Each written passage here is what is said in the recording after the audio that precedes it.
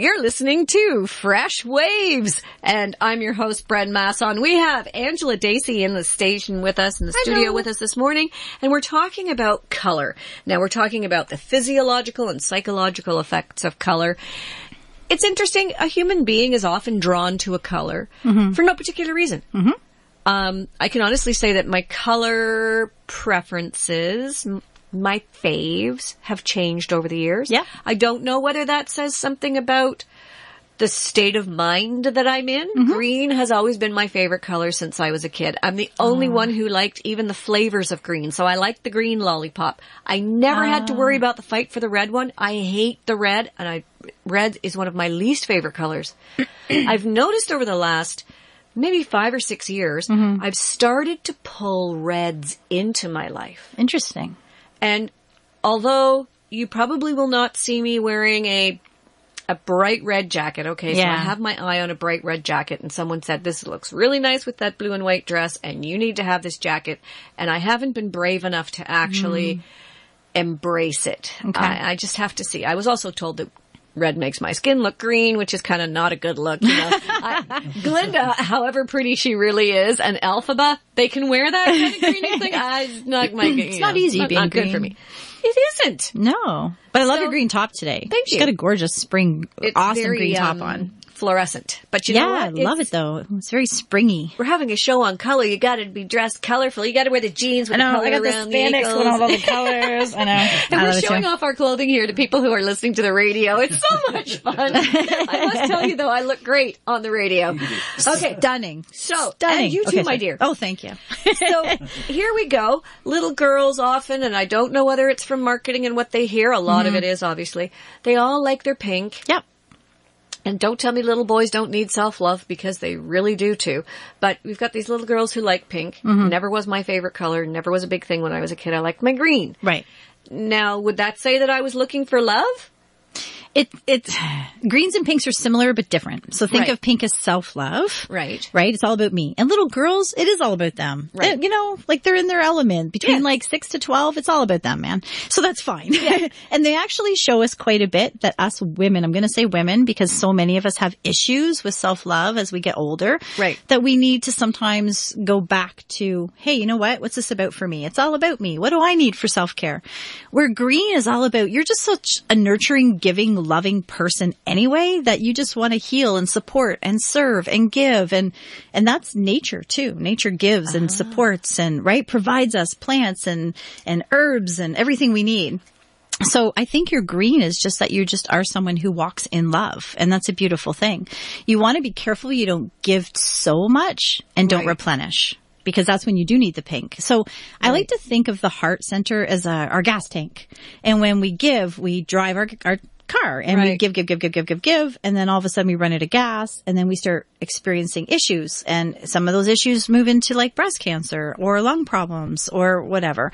And you know, that's why I always think it's interesting that the breast cancer ribbon is pink. And I've never met a breast cancer woman yet that's not the biggest giver in the world. So if you are suffering with anything to do in that area, or you have a loved one who is, or a friend who is, whatever, you know, give them the compliments and see if they can accept and say thank you. Or if they say, you know, if I said, oh, that looks great on you today, you'd be like, oh, well, I just bought it for like $2 at a secondhand store. Are you making excuses for not receiving the compliment? Because that's a good indication if somebody is able to give and receive. And I think as women, we forget that we need to receive to replenish our gas tank. Yeah. So that's where greens and pinks are a little bit different.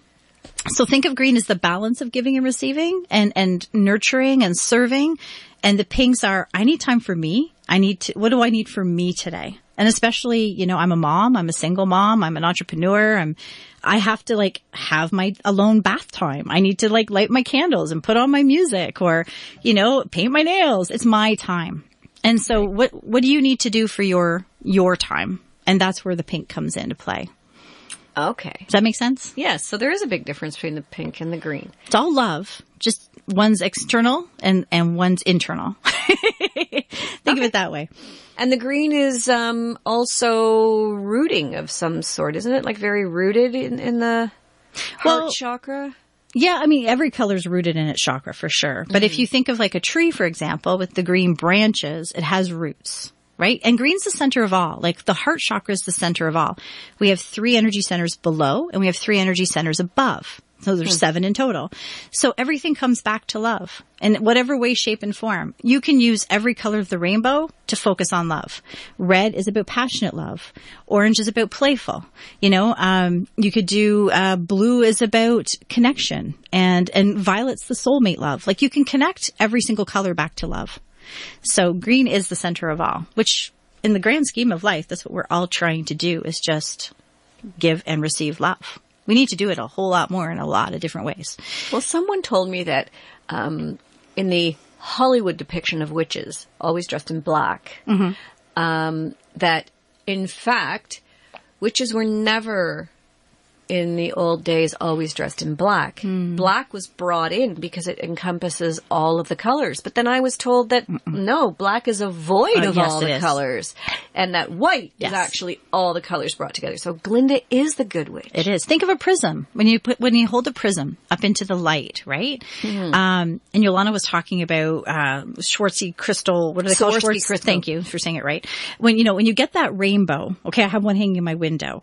When you get the rainbow, it's like that one crystal emits all 7 colors of the rainbow. So white is all colors combined, where black is an absence of color. So when you're into black, I always worry, is the person expressing their emotions? Are they connecting to life, to people? Think of the goth trends that were, it's all about, I'm not wanting sunlight. I'm not talking to anyone. You don't know anything about me. We wear it for respect, like at funerals, because it's not about us. It's about them. Right. So it's not putting us in the limelight, but you have to be careful if you're all black all the time. It really shuts off emotions. It shuts off life. So I suggest when people are in any form of career that deals with people to make sure if they love black, because we've been taught that it makes us look slimmer and all the rest, wear one element of color. Throw on some cool jewelry. Wear a neat belt. If you're a man, wear that tie. Do something that says, hey, I'm alive and I'm approachable.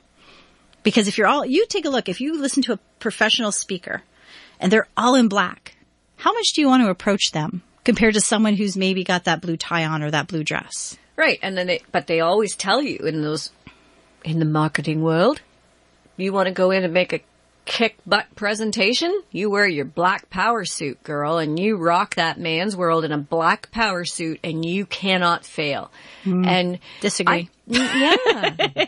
You got to add that red tie. Red's the power color, not black. Or the red socks that I see are so trendy now. I don't know if Trudeau started it. Somebody did with wearing the colorful socks. Yeah. I don't mind the colorful socks. However, when I see someone sit down on a talk show, there was this wonderful stylist from the UK, quite a famous guy, and he was on one of the afternoon talk shows one day, and I happened to be at the doctor's office with my kids, and there was the TV on, and he was so believable, and I loved everything that he was saying, and he was wearing a blue suit, not a tailored traditional style, because he's a stylist, so it was a little funky, his hair was a little blonde and funky, and then when he sat down on the bar stool, chair to continue his conversation, he had these wild and crazy red and orange socks, which was funny for the first 30 seconds. Okay, the first 3 seconds. And then what those socks did was attract my eye physically to the socks. Gotcha. And if you have to be attracting someone's attention away from your face and your persona with your socks, wake up, Justin Trudeau. It's not a good thing to do because we need to be looking at your face. Yep. We need to be hearing what you're saying. We need to be understanding what you're saying. And if you want to come across as a sincere individual, I don't want to be looking at your socks. Well, it's true. So then having color up around the actual face is better. Yeah, because you're going to feel more appealing and that you want to connect with that person. So, and you're right about the approachability. You do not feel like approaching someone in black. And when you see the funeral procession where everything is black, it actually symbolizes somehow, you get the feeling that you should not be there unless you're supposed to be there. Yeah. Isn't that interesting? So I always feel if anyone, especially in, like I said, any form of communication, sales, don't wear all black. It's really simple to me. You can wear the it's hard black to be suit, approached. but put the something poppy shirt underneath. It's small, but you know what? Test it out. I challenge you. Test it out and see. But you're going to find that people will approach you a whole lot more, especially networking meetings. I'm always interested when I go to a networking meeting and I see a whole bunch of people. And I'm in that industry where it's all about communication. It's all about relationships, right? Yeah, and they're all wanting to communicate. It's not like you're in a room of people who don't want to talk to you. Right. I mean, the whole point of being there is to talk to you. But take a look at the colors around that room and who do you want to approach? And do you go to approach the person all in black? Or do you go to approach that person that maybe has something in her hair, something on her neck, something, a scarf, like I said, something maybe a little bit softer. Because black can be quite harsh. Right. So just test out your own waters with it. I think half the battle is the awareness. Mm-hmm. When we become aware, then we can do so much more. Well, there's an interesting statistic that says, in a physiological way, people who suffer from depression or who are depressed are drawn to gray and various shades of gray. And it really says a lot, doesn't it? Because gray, again, is light black in a way, isn't it? Well, the opposite is the orange, which is about the joy. So a lot of people who have trouble bringing joy into their life suffer from depression. And so depression is about looking in the past and usually not healing the past and going over constantly too much of what didn't go right and not seeing the joy, the blessings and the curse, but only seeing the curses. So the grays and the blacks would say, here's the curse. Here's the issues. Whether or not you want to deal with them and work on them is the question. But if you want to turn that depression into joy and love life again, you've got to work on your crap, to put it bluntly. Yeah. And that's where it all comes down to is that, when we are suffering, it's a trigger for us to know that there's something that needs to be shifted in our bodies. Okay. Right? And we've talked about that before. Color's just a tool to help you get there. There's lots of tools. I mean, there's tons of tools. And you're awesome, I think, on the radio to bring these to the limelight and show people, whether it's homeopathy or naturopathic medicine or herbs, anything, right? Essential oils. There's so much out there. Color's another tool. But it's a fun one. So I just always say to people, if it triggers you, then there's something there. It's something about you. If you're suffering with something, I'm not pointing fingers or saying blame. It's just, what's this about for you? And how do we move forward to get you out of that? Right. Well, we're going to take a little break. And I promise that this time when we get back, we're going to talk about creating a piece of art to put on your neutral wall so you don't have to go and paint your house orange, green, or red, or blue, or purple for that matter. But you can put that on your wall in a different way. We'll talk about that when we get back. Thanks for listening and stay tuned to Fresh Waves. Hey, I'm whistling. Would you like to whistle too? Whistle FM is looking for a few good volunteers. Come and join our team and learn a new skill. We're looking for producers, show hosts, and even people to help out around the station. Learn something new and meet new people. Email us at admin@whistleradio.com or drop by the station behind Stillville Fine Furniture. We hope to see you soon.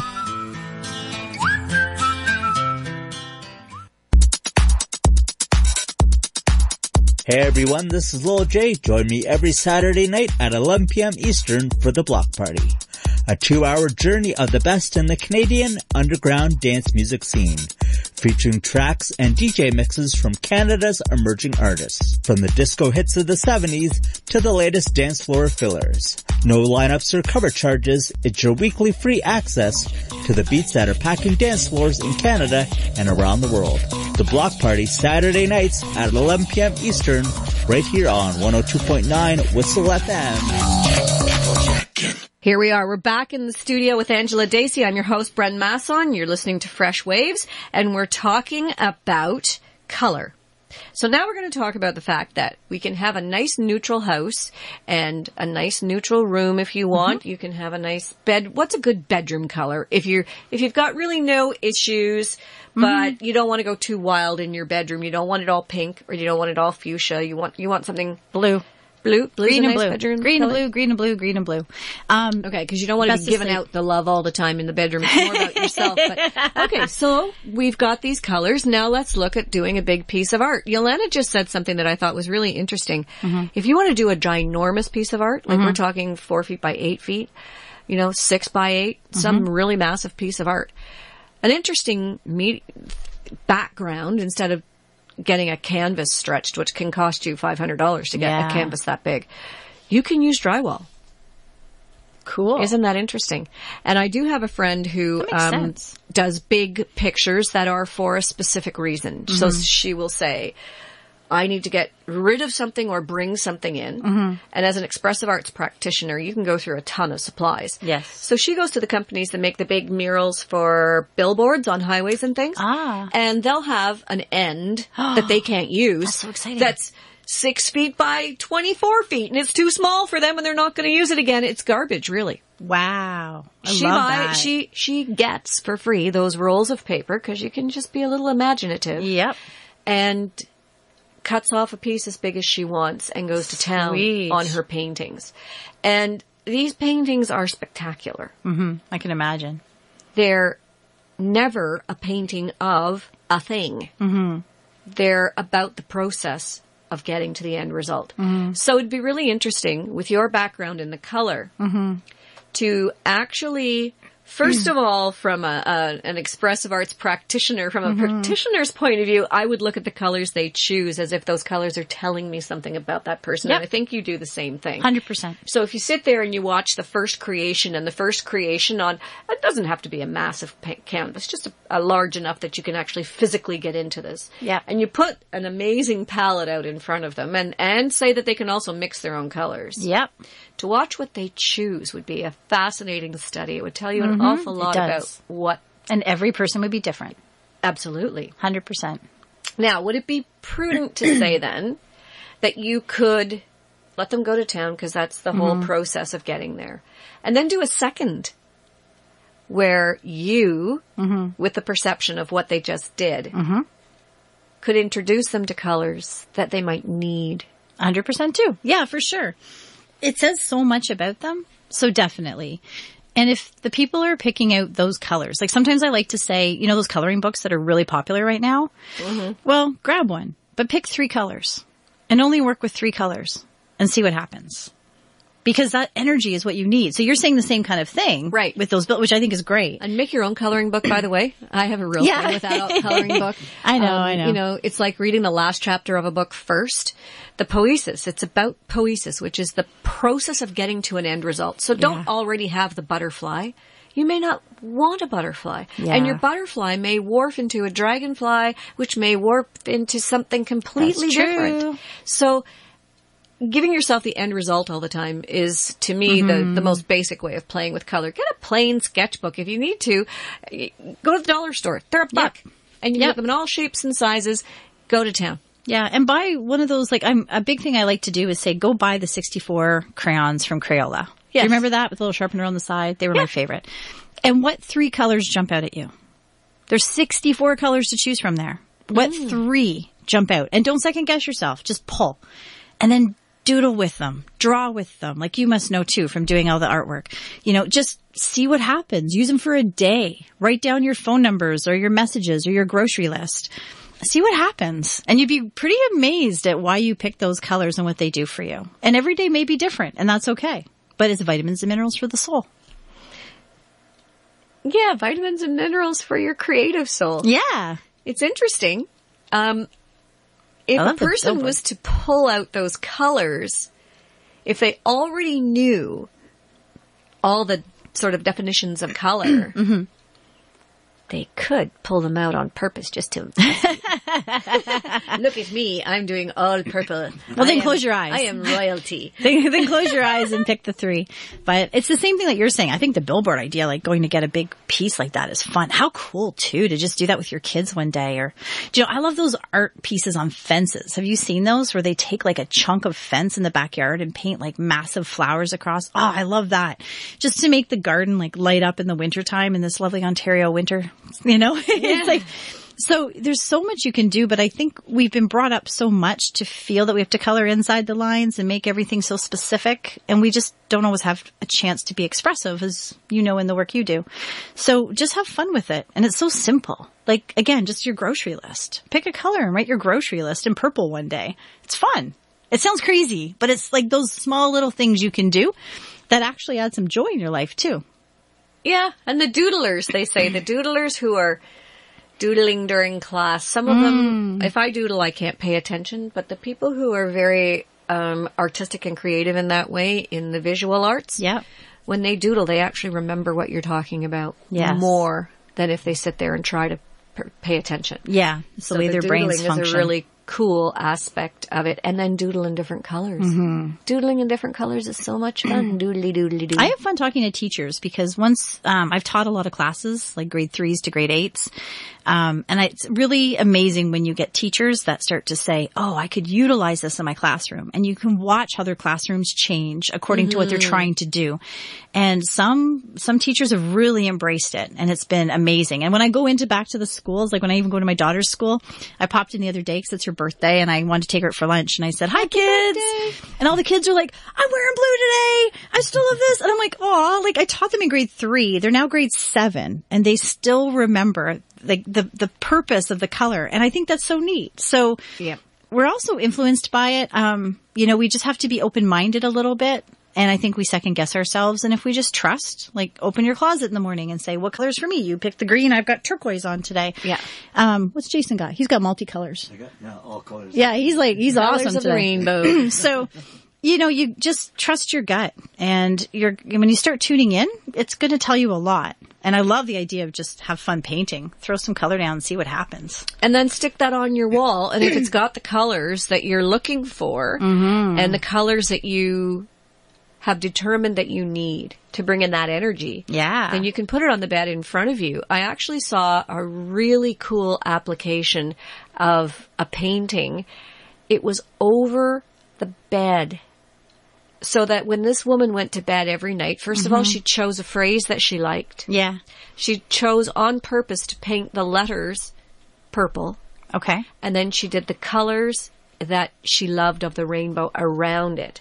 Oh. And it was not a professional painting by any means. But it said, live your dream. Nice. And it was over her head. She said every night before she closed her eyes, it was the last thing that she saw. Yeah. She started with nothing. She was living in her car, gathering food from the food banks for her 2 kids. Her husband had left. She had nothing. They couldn't get him to pay, and the old on and on and on you go about that kind of thing. And she ended up, when she passed away, with grandchildren and a lovely life, and she was a multi-millionaire. Whoa, that's wicked. Multi-millionaire. She was giving away her Prada and her Louis Vuitton bags just before she died. So this is a woman who did extremely well for herself and worked on herself, though. Yes. Really worked on herself. That's a huge piece of it.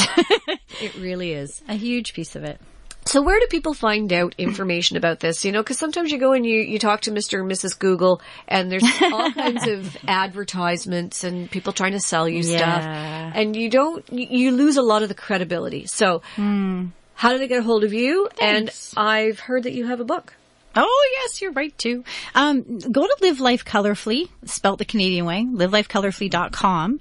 And actually, when you're on my website, you will see a color quiz pop up. And it's a free color quiz. Take it. And it'll ask you your favorite color, least favorite color, and it'll give you a little description about you.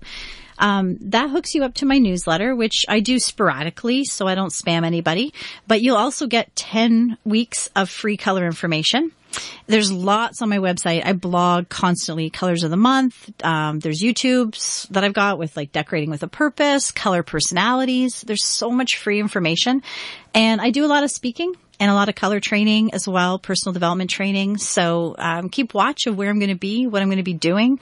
I'm coming to a corporate event actually to do colors for people during a barbecue, just to kind of have for some fun, because they saw me at a human resource conference with my speaking agency I'm with, and they liked the fact that I could really quickly give them insight. So I do lots of neat things with it. So just go to livelifecolorfully.com and that'll give you everything. Okay. Well, that sounds fantastic. And the book. I forgot the book. Yes, the book. The book. The book is Live Life Colorfully. Yeah, it's on the homepage. Okay. Because it is a cool little book, and then it becomes like a pocket manual, and if you forget about things, you can always refer to it, and it's a nice little guide. And my angel line. Oh, you have angels. Well, I have my own angel pendant line with a different gemstone to match all the chakra centers. So today I'm wearing white, which is about divinity, but you can, when you know what color you need, you can pick your angel pendant with the proper gemstone in it, and then you can wear your angel as well for inspiration and hope and to connect you to the color. Now, isn't that interesting? Here we go back. I love the Wizard of Oz. I can just do any philosophy of life according to the Wizard of Oz. You can, you're right. So you've got Glinda, who is all in white. Yes. With sparkles of silver and blue. Yes. Isn't that interesting? Oh. Yeah. Glinda the Good Witch. Uh-huh. It's about innocence, purity, divinity, trust. So if you're giving someone flowers, if you're giving them roses, for example, Yep. I know that there's traditional meanings. The red roses are love. The pink roses are I don't know what. Yellow roses are... It's friendship. Yeah, somebody you like, but you don't want to, make it too much of a commitment. Too serious. There. That's the beer that I'm going to, if I ever do my own home brewing, I'm going to make a beer specifically for women called Commitment. The beer men love to hate. That's hilarious. I know, isn't it? It's mine. You can't use it. Oh my goodness. Anyway, I don't drink beer, but I think I'll drink that one. yeah, see, I'm going to market that beer. All these craft breweries that are coming out, I need to partner with somebody. If anyone out there has a craft brewery, let me know. We'll partner, and I'll do the marketing and the naming. Okay? That's hilarious. I love it. Actually, Carlsberg in Europe has a woman's beer, and they market it as a women's beer, and it's got a pink and black label. That's awesome. Very fun. See, I love this stuff. Okay, so Cool. if you're buying the flowers then, so the white is purity, and that makes a lot of sense because I love white flowers at a wedding. Yeah, I mean, white dresses for the brides. Innocent, pure, virginity, supposedly, right? But things have changed nowadays, but that's what it was meant to be. Just like the black for the funeral, white for the wedding. So, yeah, you could, with flowers, if you understand color, then you can pick it and choose them according to what that person needs. Otherwise, just go to what you're attracted to because your body will tell you. You will, when you go to Costco even, I'm going to say Costco, sorry, but they don't have a big box store. Yeah, and they have tons of flowers to choose from and every color going. Just take a moment and say, what do I need today? And see what you get attracted to. Right. And those are your flowers. And it's the same with your clothing, I guess. Or if you don't want, if you feel like you are having a day where you need to introduce that green or you need to introduce that pink and it's kind of not in your wardrobe for that day, wear it underneath. Nobody will know, but it'll give you the color that you need in your day, right? Yeah, and nowadays we have tons. I mean, okay, back when I started doing this stuff, like 20 odd years ago, there wasn't lingerie stores with every color going. Right. Like there was the typical black, white, pink, red. Yep. But now you can go in and get every color underwear and bra you could possibly want. So you can actually use your color underneath as well, which is really cool because you're wearing it all day. Right. Perfect. Nice and little sneaky tidbit there to put in your toolbox for all you people going out into the world. Yeah, and we're not going to show it on the air, what we're wearing today. But I chose my colors very specifically for today. Anyway, we're going to have to close off the show now because we've run out of time. It goes by so quickly when you're here. I love being here. Thank you. I'm loving having you here. You can keep coming back as often as you like. There's always something new to talk about and something fun to explore. Thank you so much for being our guest today. Thank you for having me. We look forward to seeing you again in the near future. Jason, thanks for all your work behind the board. And Ivan Harris, thank you for all your work. And I hope everybody has a terrific, terrific day. Be safe. Make good choices. That's what I always say to my kids. You've been listening to Fresh Waves. I'm your host, Bren Masson, and we'll be joining you again next Wednesday. Have a terrific day, everyone. Oh, what a feeling. Look what we've overcome. Oh, I'm gonna wave my flag and count all the reasons we are the champions. There ain't no turning back. Saying, oh, can't you taste the feeling? Saying, oh, we all together singing. Look how far we come now. There's beauty in the unity we found. I'm ready. We still got a long way, but look how far we come now. Hands up for your colors.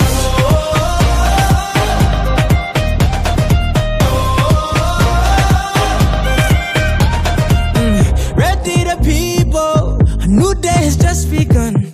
And I wear my colors on my back. Yeah. We created equal, one race and that's human. Can't wait till they all see that. Saying, oh,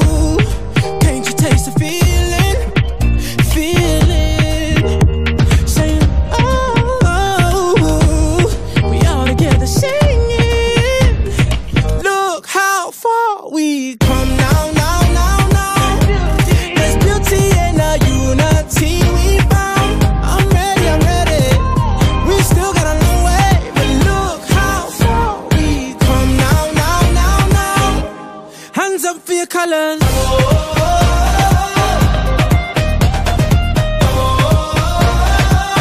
One hand, two hands for your colors, yeah.